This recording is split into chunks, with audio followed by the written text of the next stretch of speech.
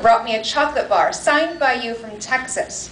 And I just want to say in person, thank you very much. Oh, redhead right here. Hello. Oh, yeah. Thank you for the chocolate bar. You still got it? Fuck yeah, man. I'm never going to eat it. He signed it, stay weird. How awesome What is kind this of man? chocolate bar was it? Oh, it had an American flag on it, actually. I don't know. But it wasn't a Toblerone, so it's not in danger of being devoured. But what is your favorite venue of all the ones you've played? Like, everyone has their favorite spot. Probably that basketball arena in... That one in that place? Indianapolis.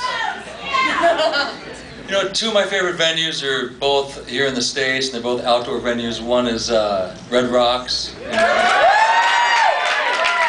the other one's the Gorge in Washington. Yeah!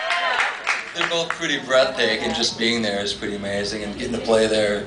And Red Rocks is the kind of thing you're used to, you know, playing venues like this, but bigger, where it just goes straight back, right? Red Rocks, if you're on stage, is pretty phenomenal. It's just like the sea of faces that goes straight up into the clouds, and it's pretty intimidating, right? You know, when you walk out there, because you just feel like you've got, you know, thousands of people looking right down on you. They're like on top of you, you know? So at first it's intimidating, and then it becomes kind of cool. Do you remember walking to the top of the steps? Yeah, we were all out of breath. And I had my flute with me? Yeah. And I couldn't play it for shit when I got all the way up. Well, thank You had your Magic Renaissance fair flute. Well, thank you from all of us. I mean, seriously. You guys are moving.